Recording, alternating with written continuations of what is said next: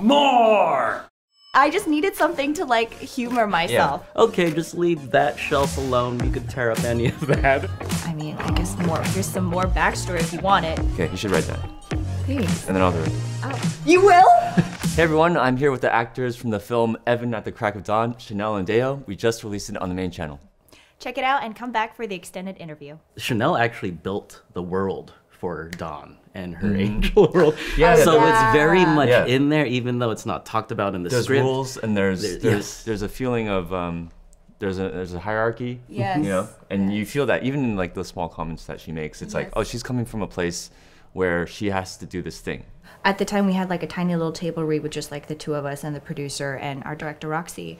And I brought just like my binder of like backstory that I had for Dawn. What I had built was that she belonged to this department in heaven called the Legion of the Lost, or LOL. And it was just like, I just needed something to like humor myself, you know, because what we're gonna talk about is so deep and painful. And I'm somebody who uses comedy and humor to enter into things that are uncomfortable. How did you decide, because if it was a personal experience, how did you decide to play Dawn and not the Evan character?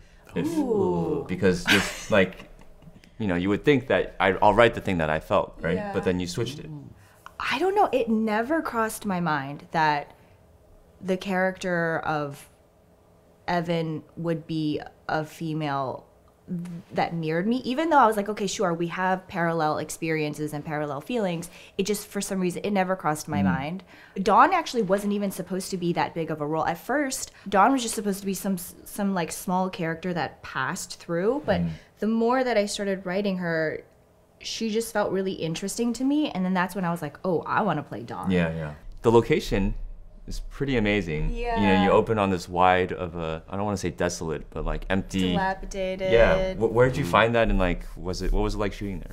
Oh, that was all thanks to our director, Roxy. She loves Palmdale. She calls herself the Queen of Palmdale. I remember that. So I think she went location scouting, and she just knew in Palmdale was where all the exteriors were gonna be.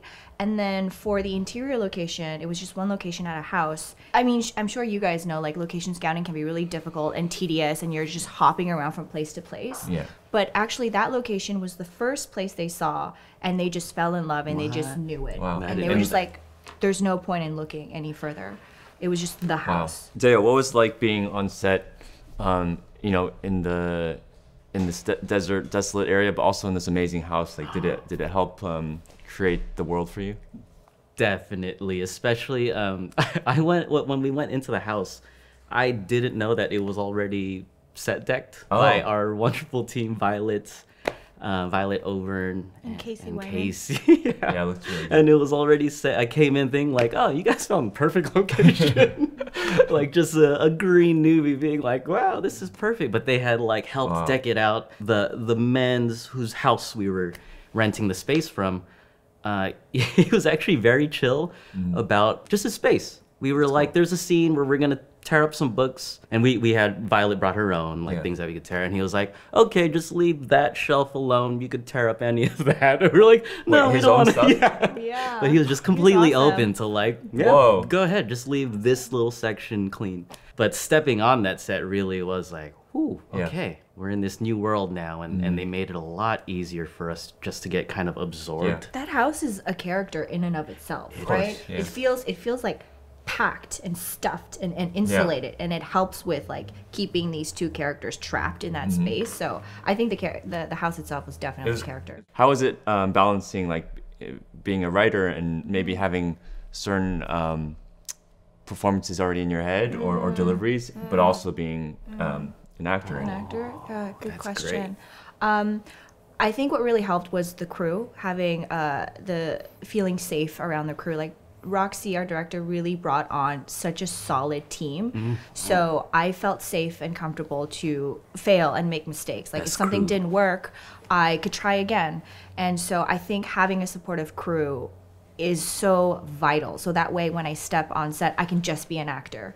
And I honestly, truly attest, like being able to balance it all was having the strength of the crew behind me. Cool. Yeah, it's all about the crew. really You only see is. 2 people here, but there's a It's all village. about the crew. Yes. Without the crew, we are It is nothing. so much. Yeah. Your wardrobe as Dawn is so cool. It reminds me of like kind of techno pop, Oh, like fun. anime. Yeah. What was the decision making there to have that be the look? Lillian. Yeah, that was all thanks to our costume designer, Lillian Fu. She had discussions with Roxy that we all talked about eventually, which was like, you know, if Dawn is this person that has been around for such a long time, right? She sort of accumulated history, and that includes like eras and fashion. So she's sort of like this vomited version of all the fashion trends. Right. So I think she looks so eccentric because she's trying to take she's taking bits and pieces like- of all these generations. Yeah. Oh, that's cool. Yeah. That's really cool. It was really fun. Like I got to just try on all these fun clothes. I had these amazing silver cowboy boots that I just kept. I was like, I'm just keeping these because they're amazing. And meanwhile, Evan just gets a T-shirt, like plain Covered T-shirt. in these dirt. pants. Wait. So there was a moment where in the desert we needed to rough him up a little bit. So he just like literally rolled around way. It was just on the faster. dirt. It's the best way. It's faster Yeah. than using like the what is that, like prop dirt? Yeah, we had prop dirt from Yeah. Lillian. I mean, as the writer, did you imagine Dawn to look that way, or was it up to Lillian? Oh, for Dawn? No, not at all. I think when I first wrote Dawn, I had her wearing like actually really casual contemporary clothes. That way when Evan meets her, he's like, no way, you're not an angel, Yeah. right? I mean, going to Evan, like, what do you think he came from at the start of that? Like, why is he dirty? What, like, in your head? You know, I was going back and forth between like, was this actually a dream or is this reality? And I don't know if I have an answer yet. Like, it changes every day. I'd say like maybe in this moment in time, it feels like a dream or a memory of some sort. Hangover. I don't know. I mean, it could be, right? No. This could very well be like, not a flashback, but like one of those near-death experiences, and he goes to this place, has an encounter, and gets a chance to reconcile with his mom in a way. So it kind of it feels like you're not supposed to feel completely there, but it's still affecting him in a very physical way. What do you think happens to Dawn's character when she's like? It's as much of a big moment for her talking to Yes. Evan that, you know, for him too. Like Yeah, it is. we feel like your character realizes something at the end Yeah. of your conversation. Does she continue with her job, or is she the genie that's freed? I mean, I did start writing almost like a prequel for Dawn to see how she became the way she did. But in terms of like after, Was Dawn ever a human? yes, Okay. yes, Okay. she was, and then she died. And I mean, I guess here's some more backstory if you want it. But like, I had it in my head that she died. She arrived at the gates of heaven, and she had a choice. Like, you can either go burn in hell for the rest of eternity, or you can repent. And your way of repentance is to serve as this guardian Oh wow. angel. And so she chose that. Now I'm very curious. Like, Kind of like indentured servitude. yeah. Basically. Yeah. So she's gotta like make up for her sins in a way. Yeah. So she died not as a standardly good person. Like that's what we're saying. Yeah. She's in her I would own love to know that purgatory. story. Yeah. Yeah. That's In just heaven. Sort of Purgatory what I in was- heaven. Basically. Okay, you should write that, Thanks. and then I'll direct it. Oh, you will?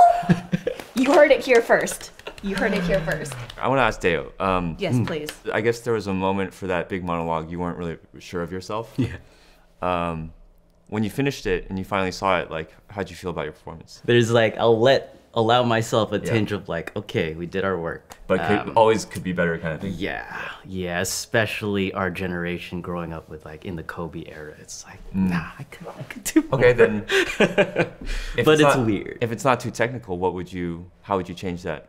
If I could go back, I would want a better relationship with the words. I know it can be built deeper, so I would just approach it with what I know now after 3 more years Yeah. of kind of learning to go back at it. I mean, I would love to retouch that monologue and see what happens. You guys should just do that. Just do the whole thing again. Yeah. Shoot the whole thing again. Because I think that it's always fun looking on previous work with the knowledge gained up till that point. Yeah. And seeing how you could. I wouldn't say even do it better, but do it differently. Differently for sure. Yeah. There's a balance to not be like, oh, I want to overwrite it, but it's just like, oh, I want to see what has changed, and even what maybe it doesn't. Maybe it's exactly the same, and that's okay in that moment as long as it's honest. Yeah. I mean, it felt very honest and very authentic. Thank you. Yeah. Thank you. It means a lot. How'd you come up with the title? Oh, so originally the title was just Evan. I was just like, I just need something simple. This was also like my first longer narrative that I've written. I had only written comedic sketches beforehand, so I was like, I just need something, I don't know, Evan, great. And then over time, like, I think as we were in post, our producer, Teresa Chu, she approached me. She's like, how do you feel about changing the title? I'm like, yeah, sure. And she pitched Evan at the Crack of Dawn, and she's like, I know it's a little tongue-in-cheek, but I was like, no, I love that, because Dawn is also like very cheeky, and this entire project itself, it's the crack of the mug, it was fun. just layered. Yeah. Good job, Therese. Yeah, if you notice on the mug, there's a It's crack. a crack. No, I saw that immediately. Chanelle is very selfless in her writing, so when she approached me with the project, it was almost like, let me give you this beauty. And then once we had that table read with Roxy and Teresa, they were like, Dawn is so deeply layered that like we should have a little bit more, so it's not just Evan-centric, because it's just as interesting to see their relationship rather than just one person's affect on it. So it really is a duo. I mean, I think you understand, like, as a writer or somebody who's predominantly behind the camera, like, when the attention goes on you, you're just like, oh, no, right? Yeah. Even though I was acting in it, it was strange, because I was so focused on like, God, like this, I'm so excited for Deyo. But then I was like, oh yeah, I have to do this too. I have to do this too. But I think, I mean, in to that point, his strong performance, it only makes it easier for you. Yeah, that's very true. There was a point where I feel like we just kind of let the script go, and we were just in it for about a good 5-6 hours. Wow. Just kind of bouncing, and that's where you don't really need the improv. That's because the writing's already so good that there was discovery and curiosity even without having to input new words. I think it's interesting when you set parameters, and if you have like boundaries and structures, and how can you play within that. I find that to be really interesting. Thank you so much for sharing about Evan and the Crack of Dawn. What are you guys working on now? I know it's like a dreaded question, but we're excited to know what's coming up, so why don't you tell us? Yeah, so actually Deyo and I recently worked on a web series together called Weekend, which is now available on YouTube. It's week/end. Yeah, so basically Weekend is about a group of friends who go to the desert for a birthday celebration. But we soon find out on this trip that every single person is carrying a little secret. Aren't we all? And those secrets start to reveal itself throughout each episode. Yeah. Super fun cast, people you'll recognize if you watch anything Wang Fu. Everybody who is in this web series has worked with Wang Fu at some point. That is true. I just basically stole everyone. No. We exchange freely. We share. It's open market. No, it's super good. Check it out. Deyo, what about you? Aside being in the Weekend. Oh yeah. Weekend, you know, working on myself. I'm an uncle. I have 2 nephews, 3-year-olds, and one that's almost 1-year-old, and that's been my life lately. Shout out Evan. He's the same name as Evan. His nephew's name is Evan. Oh, this is for you. Did not happen on purpose. Evan and Liam, love you guys. But what's going on with me? Just lots of family time. Yeah. And just excited for whatever's coming up to see what's happening this year. It's cool because you guys are both so talented in front and behind the camera. You know, a lot of respect for you guys for that. All right, thank you guys so much for watching Wang Fu Presents. We love sharing other work from talented artists and friends. Be sure to check out their socials and follow them because they got a lot of exciting things coming up. And we'll see you next time. Bye. Thank you. Hi, this short is one of 3 films that are part of our Wang Fu Presents series. You can check out the other 2 films through the links below. Wang Fu Presents has been our way to uplift other artists in the community and spotlight stories we feel need to be shared. We are so grateful that we have a platform to be able to do this, and we hope to do it more routinely. If you'd like a chance to be part of Wang Fu Presents, we are actively taking submissions. Follow the link in the description to learn how. Thank you for watching, and see you next time.